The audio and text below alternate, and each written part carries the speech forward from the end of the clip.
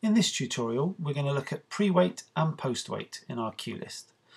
So we can add a pre-wait onto a queue, meaning that when we trigger the queue, the pre-wait will start over a determined amount of time, and then the action will start after the pre-wait is complete. So we're going to put in a pre-wait of 5 seconds for this example. Now when we trigger the queue, there'll be a 5-second pre-wait before the action starts.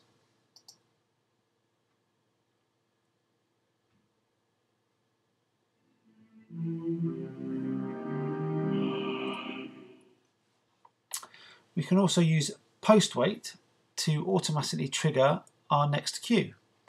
Again, we can determine the time here, so we're going to use a time of 10 seconds.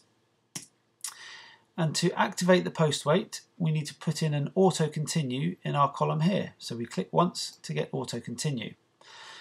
That means that the queue after will be triggered when the post-wait is complete automatically. The post-wait starts when the action starts.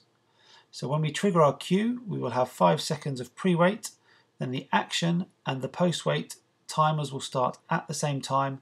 When the post-wait is complete, our auto continue will kick in and trigger the next queue automatically, like so.